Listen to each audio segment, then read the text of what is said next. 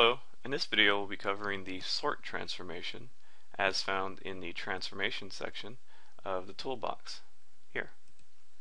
The sort transformation is a record set transformation that sorts data based on a specific field or fields. For example, in this case I have a data set that looks like this, and I want to sort by two currency code. I can make use of the sort transformation to end up with a data set that is now sorted by this field.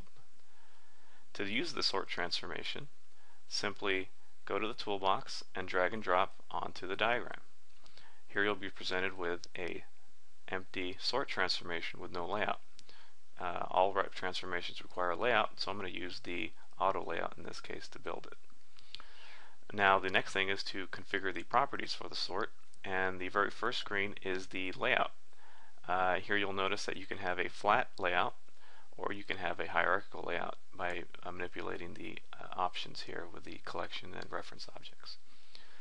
The next screen are the sort specific options, including most importantly the field and the sort order.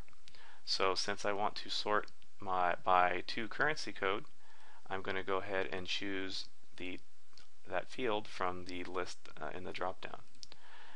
To the right of that is the option of whether I want the data sorted ascending or descending. Choose ascending to go from A towards Z, and descending to do the opposite. So in this case I'm going to leave it as ascending here. Click OK, and now preview my data. And here you can see that I've now sorted, as I've shown you before, this record set. So say for example though that you want to do multi-level sorting. So not only do I want to sort by two currency code as I've done here, but I also want to have the currency rate date sorted as well. Here you can see that they are not sorted, they're just in some random order. So if I want to have the most recent date up at the top here and go backwards in time, I can do that by going to the properties and selecting the second sort order. So in this case I'm going to click on the drop down and choose currency rate date. At this time though I want to go the other way. I want the most recent date going towards the least recent date. So go click OK, and now if I preview the data, you can see that I have my original sorting still in place, but now the record is also sorted by or the second sorted by currency rate date, as you see here. The other options we have, the other options we have are treat null as lowest value, case sensitive, and return distinct values only.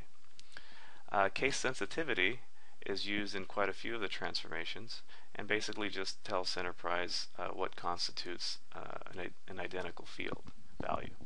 So for example, if you have lowercase abc, it is the same as uppercase abc to the sort transformation unless you have the case sensitive selected.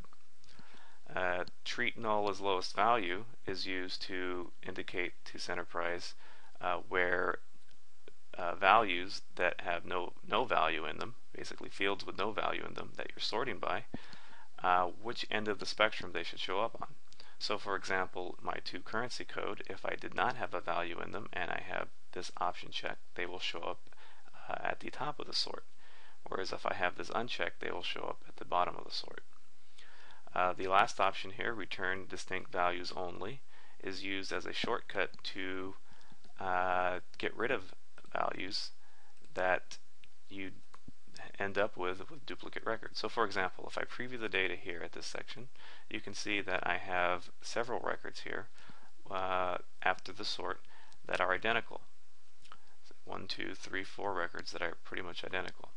I can use the return distinct values only option to get rid of the superfluous records. So now if I preview the data, you can see I end up with only one record. The last thing to note about the sort is how it affects other transformations. So if you remember, the distinct and the join and other transformations require sorting. So for example, if I click on the options of distinct, we have the option to incoming data is ordered by key fields. And likewise for join, we have the option to sort inputs. So you'll want to keep that in mind when you're using a sort, how that affects your subsequent transformations. So in this case, if I have a distinct that requires sorted data, I don't need to do the in-place sort. Same with a join. I can go ahead and check or uncheck the option depending on the option in the transformation, and rely on the previous sorting I've done with the sort transformation.